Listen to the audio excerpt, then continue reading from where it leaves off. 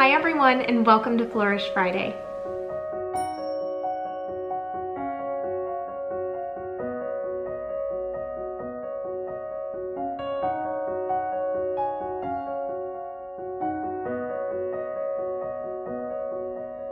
Today I wanted to take a little bit of time to make a flower arrangement for somebody special in my life, and I thought that I would go with the color yellow just because it is a color that tends to lift your spirits, and so I'm going to use 3 different flowers to make this arrangement. Usually I like to pick a filler and then one type of flower, but I was inspired by this arrangement that I saw that had all different kinds of flowers in it, but they were all the same color.